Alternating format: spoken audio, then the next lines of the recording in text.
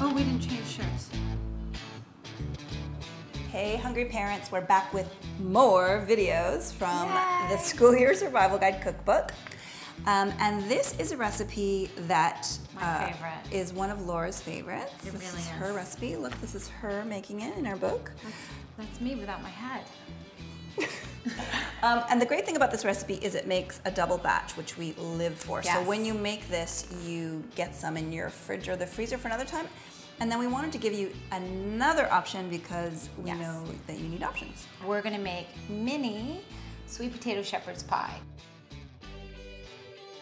I created it one winter when it was a polar vortex, and it's very non-traditional, this shepherd's pie, not only because it uses a sweet potato, but the seasonings is a combination of chili powder and cumin and cinnamon.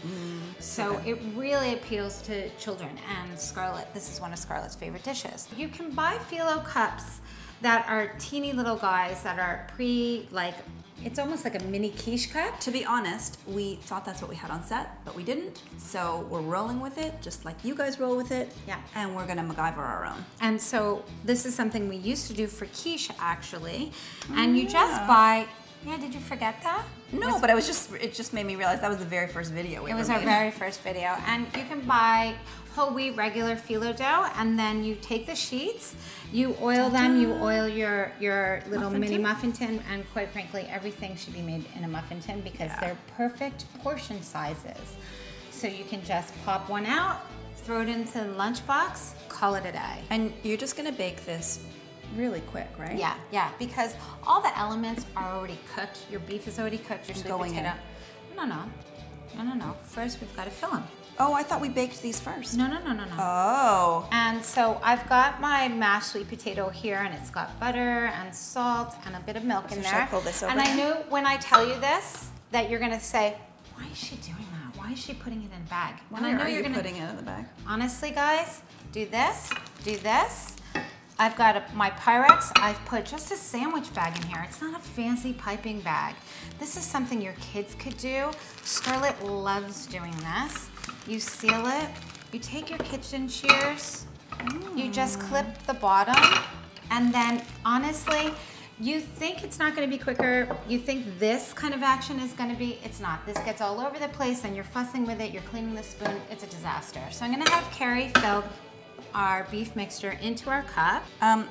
We really love the idea of dinners that become lunches, right? Because we really always want you to get the most out of your time in the kitchen, because we know from when we talk to parents, which we do all the time, that school lunches can be the thing that just breaks their Breaks the soul. soul. So if you can start thinking about dinners as an opportunity to become lunches, it kind of takes that edge off, that extra prep you've got to do. Yeah, and it's maximizing your time in the kitchen, which is really the name of the game, right? Like, make one visit to the kitchen yield 2 meals at least. Always.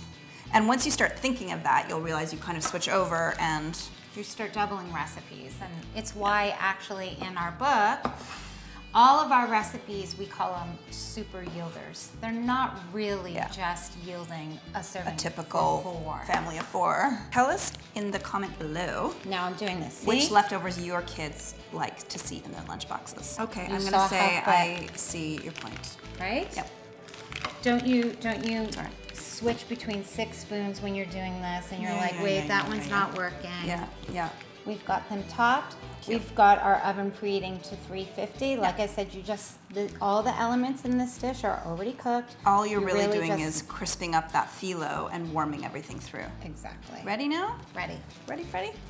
Okay. Okay. In it goes. How long is it gonna go in there for? It's gonna go in for about 20 minutes. But keep an eye on it because you want that phyllo to crisp up, obviously not burn. Pro tip, don't burn it. Okay, thank you so much for joining us. We're not gonna let them see it? Oh, okay. Come on. Look at those little babies. Okay, like we said, these are perfect little individual guys. Once they're cold, look how easily they come right out. You can pack 1 or 2 in your child's lunch, maybe 3 if you've got one of those kids who just Super eaters. super eaters. And then you can also freeze the rest. Thanks for stopping by. Don't forget to subscribe to our YouTube channel so that you never miss a video. Or a dinner. Lord knows you don't want to miss dinner. Yeah. You need something to leave Yeah. for the babysitter. You pull a couple out. Because you know she can't cook. So They now I'm always gonna say they refill can it. cook.